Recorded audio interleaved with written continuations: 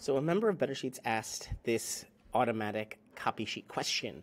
Basically, can we automatically copy a sheet, a spreadsheet file, and create a new spreadsheet file, but without the formulas? And this gets a little tricky if we want to do it automatically.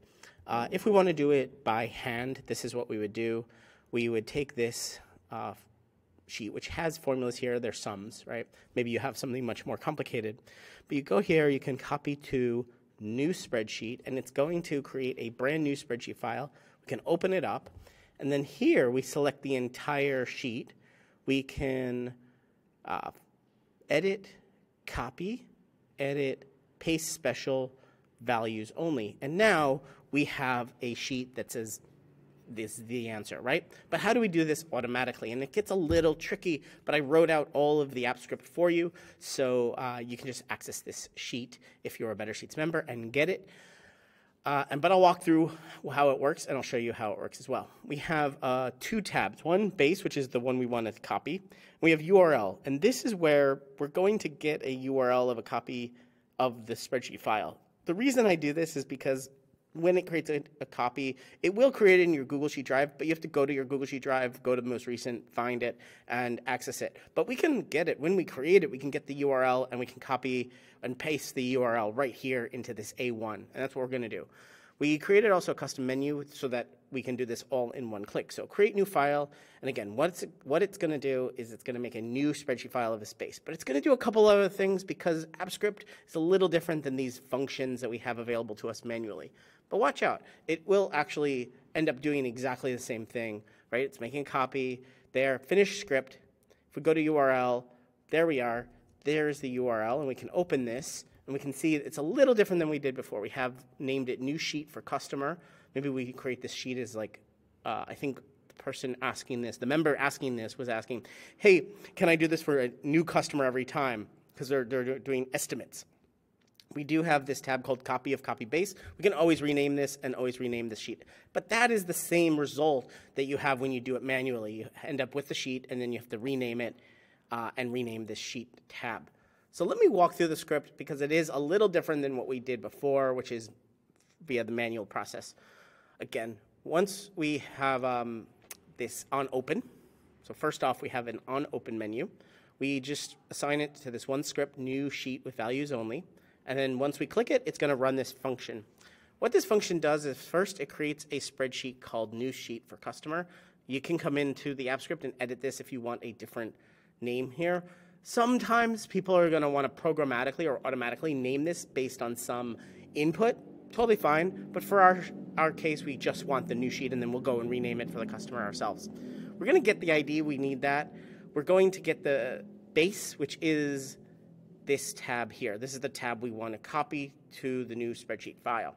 You can come in here and rename this to whatever you want if you're using this app script yourself. We're going to then copy the base tab and set the name copy of base. You can rename this if you want.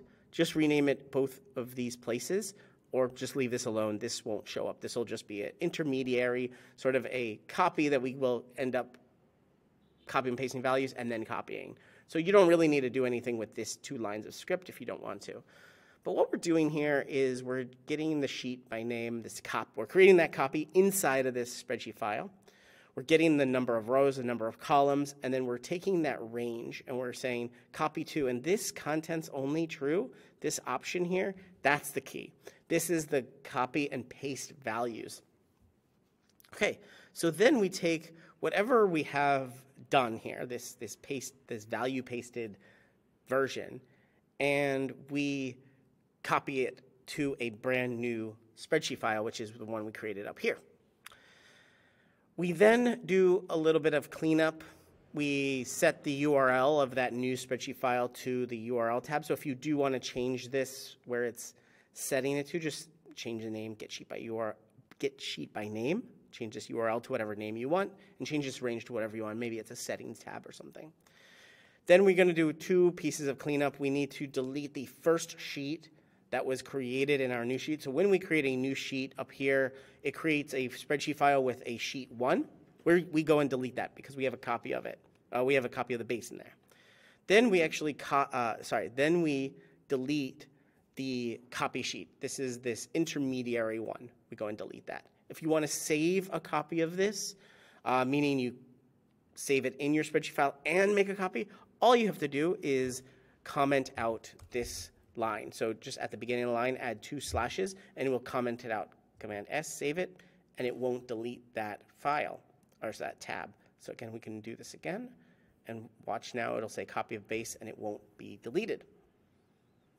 Let's see, make sure it runs properly. There it is, copy of base, finished script, it's done, and we still have a copy of this. The issue will be, though, you can only have one name of a tab. Every tab needs to be unique, so when you try to run this again, it won't run unless you rename this tab. Okay, that's one big deal. That's also why I deleted it.